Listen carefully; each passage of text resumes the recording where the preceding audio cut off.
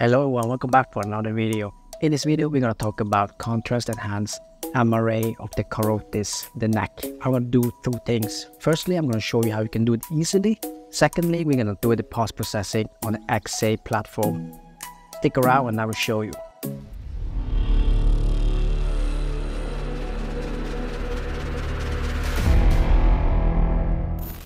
Hey, for those who are new, my name is Macklin again. I'm an MRI radiographer. So in my channel, I'm covering things from basic to advanced MRI topics, tutorials just like this one.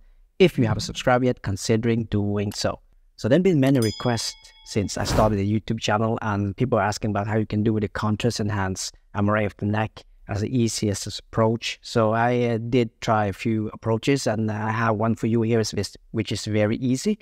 And we could do the post-processing as well. So enough talking from me. Let's go to the scan and I will show you. All right, like I mentioned, we're at the Ce platform and I already did the exam. So I'm going to show you how I did it precisely. You can see here, this is the sequences I did, and included, of course, a localizer, which is not shown here. But this vessel neck localizer here is very important, because with this one, you can see where the vessels are. You don't need to cover a lot by that. Less in the scan time per sequence means you don't get venous contaminations, right?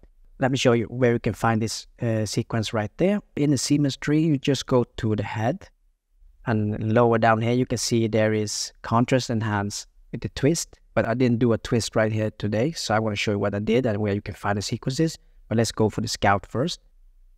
Secondly, you go to angiography, you will see the vessel scout.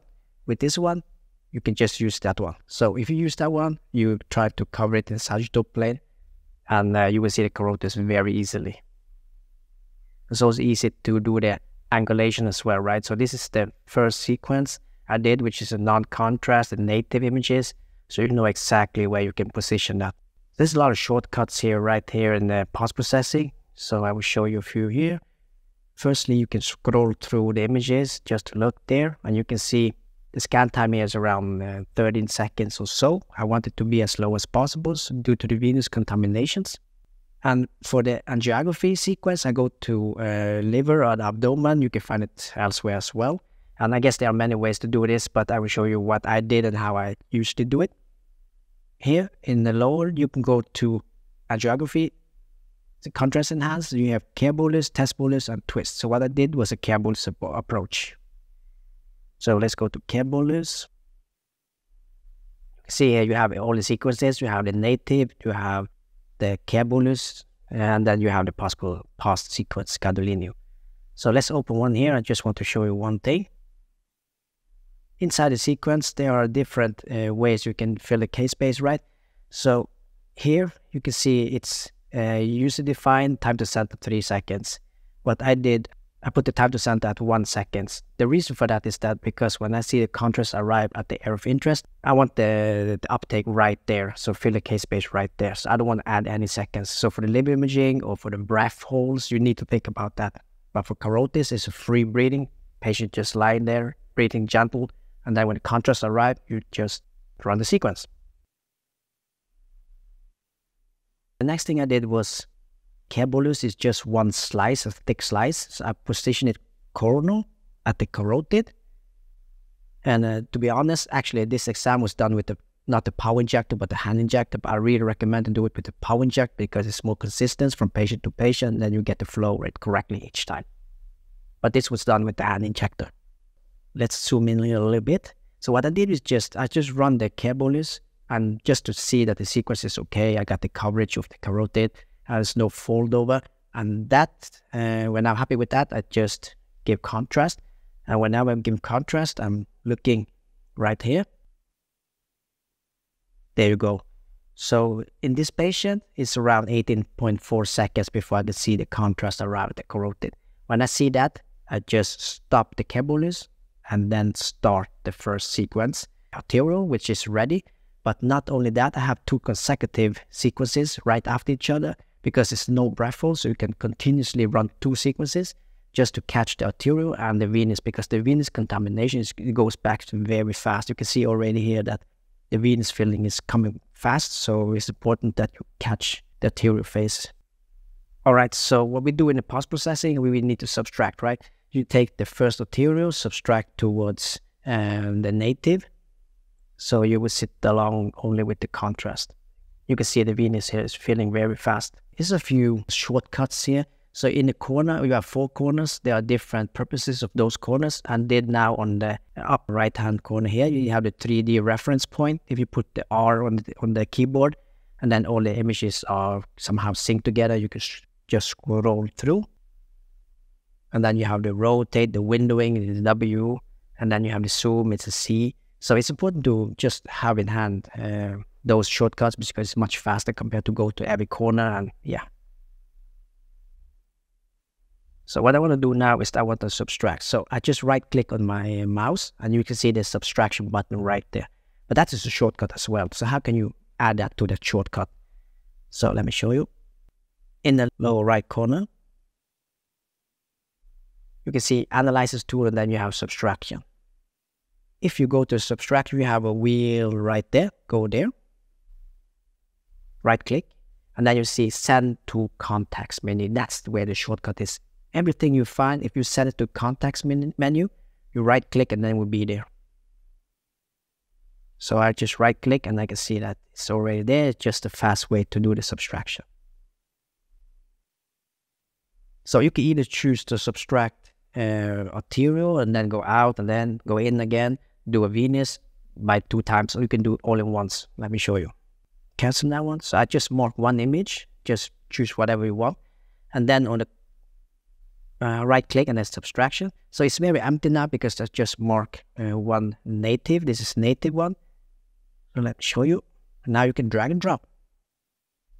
I drag the arterial face. I remove that native. I drag the Venus face and then I drag the pre-face or native down there. So that means that these two will be subtracted towards this one. So if you push OK, it will be 2 separately. Venus, arterial, and just one click and that's it. You don't have to go in and out. Yeah, you can see now. There you go. So I have arterial and Venus. Finished. One click, that's it. So let's continue with the post-processing. This is a part of post-processing because whenever you're doing angiography, you want to, of course, subtract because then you will have the vessel enhanced very well. So I just double click. I just want to have a big one. You can see here, if you put, you can see here, this is the original mode. So if you push the number or keyboard number 1, that's the original one. So that's a shortcut as well. You see number 2 is MPR, number 3 is MPR thick, number 4 is MIP, and number 5 is MIP thin. You can see there. And number 6 is mini MIP. And then number 7 is VRT. There you go. Number 7 is VRT. So I just want to use the MIP, do the post-processing. So I mark the sequence, of course, and then I go to the upper left corner. In that left corner, I have something called rangers, or you also have parallel rangers down here, which is also a shortcut. Just go in there. Parallel rangers. So in here, you have multiple options. Whatever you can do here, you can do MPR or whatever you want. You can do MIP thin. And what we want to do is the radial. So we'll go into the radial right there. You can see MPR if you want to do that, or radials. So we want to be at the radials, but we want to spin it all around and look it through the images. So the thing is that the green one you see right there, that's the field of view. That's the final image you want to have. You can zoom in, zoom out, whatever you want. So we did a few presets right there. If you're happy with the preset, just push the create preset and then you will create your own one. You can rename it whatever you want. So I'm just going to zoom in here. You can see the green box right there. And then you can spin it all around. If you, you can zoom everyone in just to have a better look.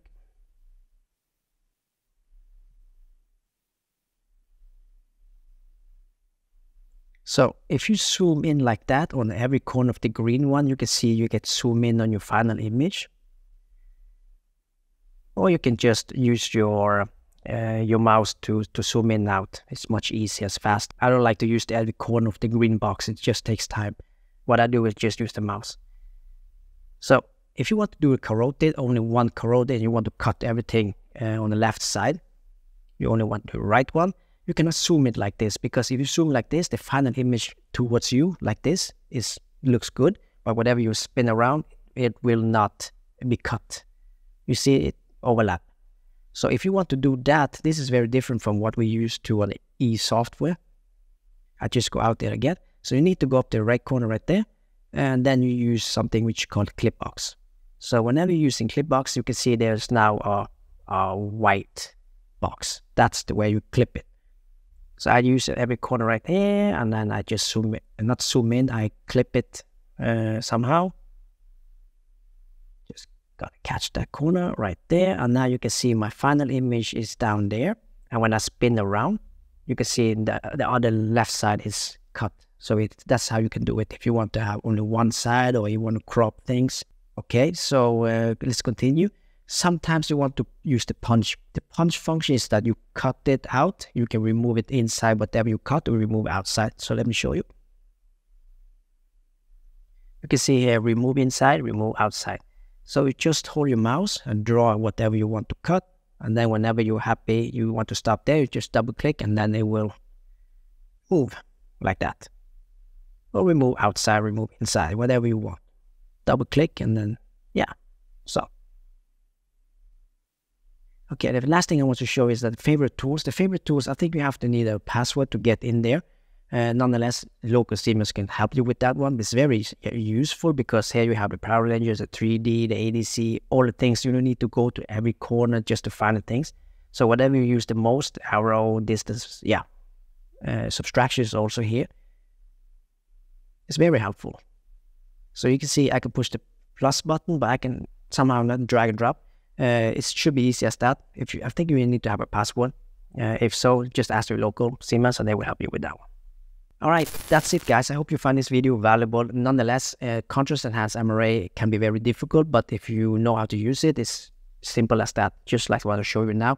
Just whenever you do the keyboard, stay calm, watch the contrast arrive at your area of interest, and then just go scan.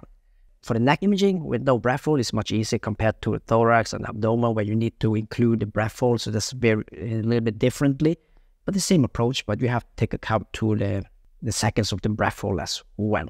Before we close up, I do have a question for you. How do you usually perform Contrast Enhanced MRA? Do you use care bolus or test bolus approach? Please let me know in the comment section down below. If you like this video, do not forget to push the like button, hit subscribe, hit the notification bell, and whenever new videos will be coming up, you will get a ding ding. So until next time, take care, and I'll catch up with you in my next video. Peace out.